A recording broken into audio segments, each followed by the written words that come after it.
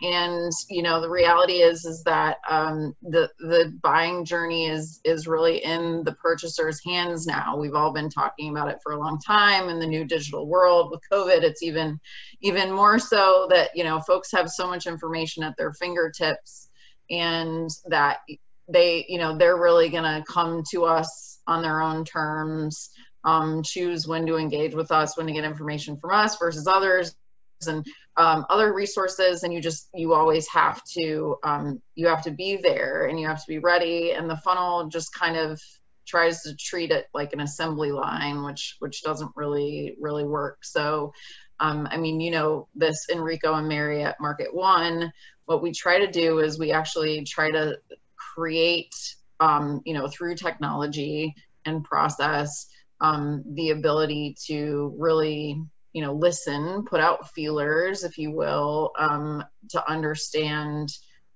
truly what's going on with a given contact or account. So, if they engage for a period of time, it's like, ooh, we've got some intent, we've got some interest, how do we capitalize on this? But then if they go dormant for some period of time, well, now we've got to try to re-engage them. And how is the CFO interacting in relation to maybe one of their direct reports that's doing more of the research, so they're showing up more actively on the radar, and really creating, at the end of the day, it's just a segmentation model, just like the funnel is, but it's, it turns it on its head in terms of, really trying to be focused on how the customer is behaving and how we should react to that, as opposed to trying to kind of force them through our prescribed list of stages.